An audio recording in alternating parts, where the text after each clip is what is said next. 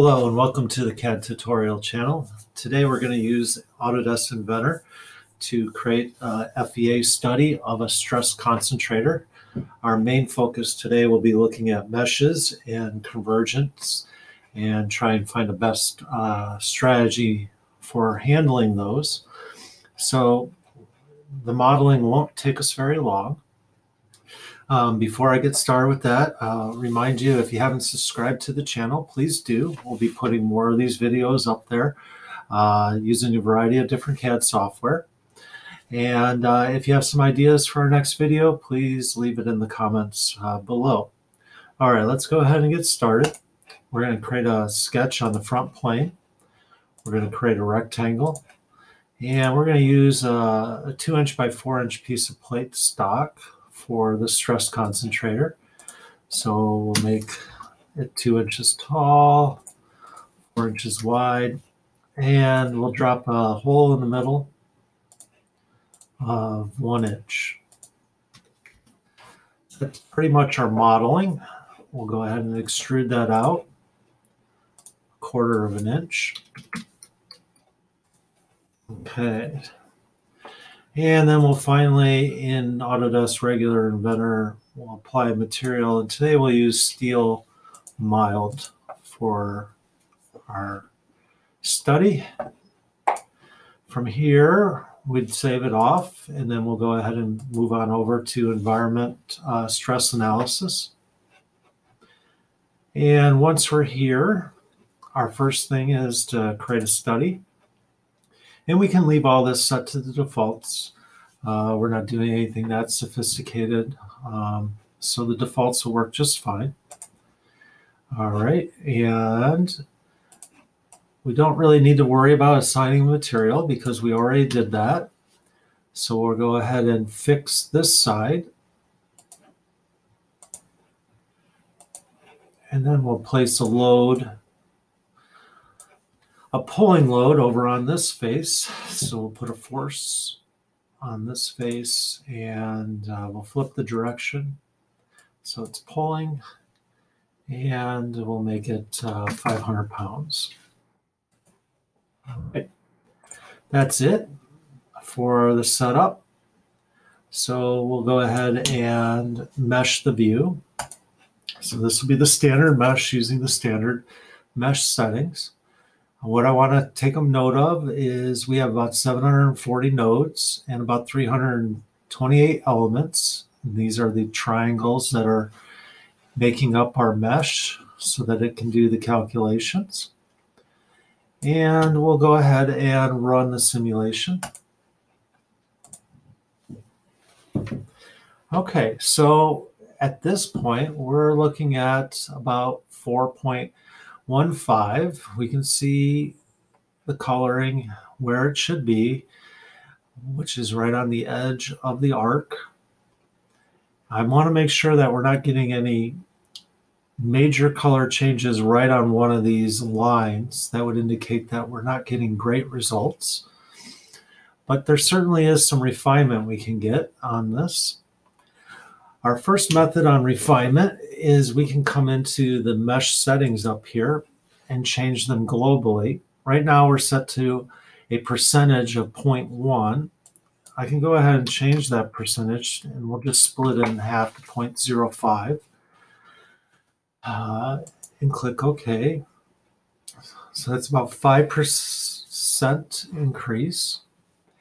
We'll remesh the view. You can see the little lightning bolt over here.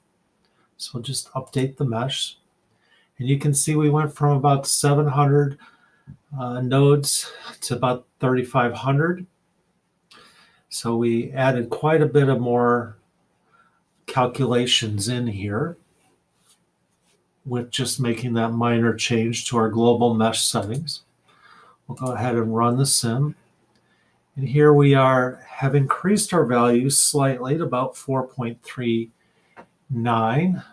So I record that value for our max. It is occurring where we anticipated it to occur, so that's good. What we can do at this point with this strategy is I'm going to record that value of 4.39. 1. And we'll go ahead and change our global mesh settings to half of that value, so 0.025. Okay, we'll remesh it. So we went from 3,500 to 20,000 for our nodes, so quite a significant increase. And then we can simulate it out again. And we should see a slight difference. We went from 4,391 to 4.38. So this is one way to look for some refinement and see how tight we can get these numbers to get. And I'd say we have achieved that. We probably have overmeshed this at this point in time. So that's the first strategy, using it by hand to accomplish this. All right, let's go ahead and look at a different strategy. So I'm going to create a new study. And we'll set it up exactly the same way. So we'll fix this edge. I could have copied these settings too, but there's not very many to do, so it'll only take a second. 500-pound load. Okay. And we'll go ahead and mesh it and run it. This should get us back to where we were in our first study with the value of 4.152. Okay, so this time we're going to use convergence to help us get to the right result. Now, convergence is where it's going to try and figure out a better mesh strategy for us, but we have a little bit of setup for that.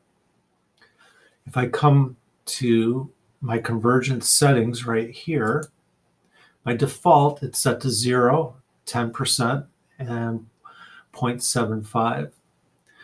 What I'm going to say here is I'm going to have it run 5 studies of refinements of my H.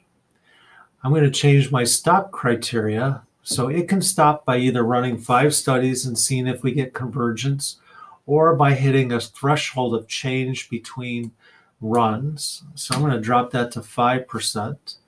And then my refinements can be a value of anywhere from 0 to 1. This is the change of nodes, or excuse me, of elements that it's going to change per run. So we're basically going to change 25% of them with each run.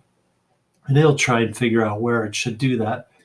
Now, in this particular model, we have very little or nothing happening out here on the edges. All of our change is going to be where we anticipated in the stress concentrator, right along the arcs, where we are concentrating that strain on the piece.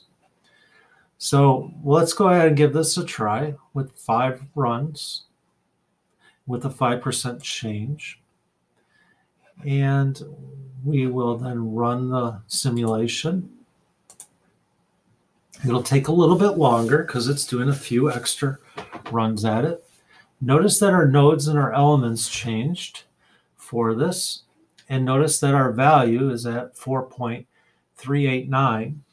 When we did our smallest mesh size, we were at 4.38. So our value is very close, and we have much fewer nodes and elements. So in a much larger model, this is a little better approach for us, quicker approach to get to where we need. So it kept our nodes and elements much larger where they weren't needed, but up in this area where our load is concentrated, it added more nodes and elements in those locations for us. I can go ahead and look at our results on our convergence right up here. It's going to pop up a graph, and you can see on the first study to the second study, we had a significant change. From the second study to the third study, we still had a pretty good change. And then from 3 to 4 and 4 to 5, we started to level out. Our convergence rate was all the way down to less than 1%, real tight. So this is a perfect result that we would be looking for with not a whole lot of work. From there, I can go ahead and add some max and minimum values, and it'll show us where our max values are occurring and our minimum values. Minimum is going to be everywhere out in these spaces, and our max is occurring right where we would anticipate it to be at. So that worked out really great for us.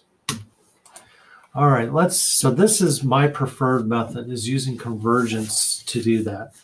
And using the values on your convergence settings of about 5 runs and about a 5% stop criteria are pretty good values as a starting point. You can make further refinements and tighten those up depending on the sophistication of your model, but this is a good starting point for you. One last method that we can do is a local mesh. All right, so let's start a new study, and we'll use the defaults. And again, we'll set up our fixed side. We always need something that is fixed. And we'll put our load over on the other side again.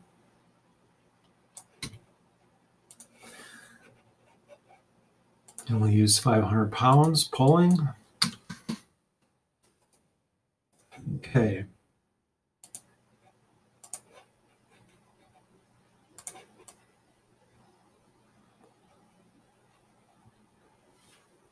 Oh boy, okay. From here, we'll just use the default mesh, and we're at about the same values we've seen in the last 2 studies. We'll simulate that out.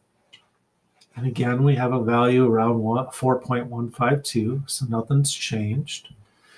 But what we can do at this point is this little button right here, which is our local mesh control. Now we know that our concentrated load on this problem is in this area. And again, we have out here in the field very little happening that we're overly concerned with. So what I could do is I could pick these edges, or I could pick this face and set my element size to 0.1. And we'll go ahead and update our mesh, and we'll go from 740 to 3200. Notice that our mesh tightened up right in the area. Notice the arc has become much more cylindrical in nature rather than straight lined edge there. So we have a better arc representation. Let's see what our results will do with the local mesh. Yeah, so we'll simulate this out and run it one time. And we're coming in at about 4.378. So in our convergence study, we were 4.381, and here we're at 4.378 on our first run. So that's a pretty good value by just using a local mesh. So in this case, we have 2 different strategies. Now, one thing that we can do is we can use a local mesh and a convergence all in the same study. So here we have our broad mesh, very loose. Then we brought in a local mesh around here to tighten it up. And then we'll go ahead and use a convergence settings and set that to 5. And a stop value of 5% again, and click OK. Now this will be a little larger mesh than the last time we did this, but our results should be about the same. So we're coming in at 4.378, same value. Let's see what our convergence chart is. So in this case, our second to third run didn't take us as many runs this time to get us to a convergence factor. So these results are pretty good in both our second and third example for this. And hopefully this was a helpful video for you and some basics in finite element analysis and using mesh and convergence settings with your models. Again, if you haven't subscribed to the channel, please do. More exciting videos will be coming in short order. And if you have an idea for our next video, please leave a comment below and we'll be more than happy to do that. Thank you and good luck.